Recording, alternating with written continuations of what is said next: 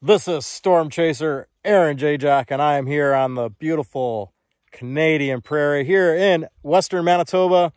Very still air here, hot air, hot sun baking the land here. See this beautiful canola starting to bloom here in western Manitoba, and it is a busy weekend here in Canada for both severe weather and July long holiday. Lots of people out, tourists, lots of camping going on. So it's going to be especially important this weekend to pay attention to the weather here on the Canadian Prairie, as we have a storm system moving in from the west, energy arriving from the west, bringing severe weather with it. And it looks like today we could see that severe weather in Alberta along the foothills, eastward across the plains of Alberta into western Saskatchewan. And then yet again tomorrow, another day of severe weather in the Canadian Prairie across Alberta and Saskatchewan.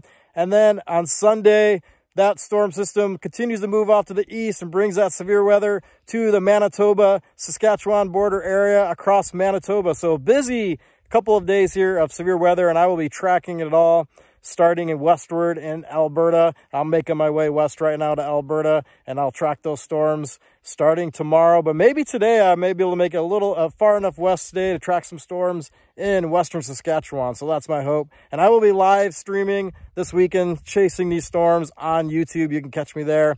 And I'll try to even live stream on Facebook, but I'll definitely be live streaming on YouTube, tracking this severe system.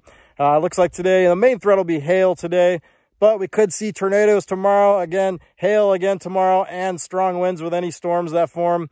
And that threat, again, will shift to the east through the weekend. Storm Chaser, Aaron J. Jack on the Canadian Prairie, tracking severe weather this weekend.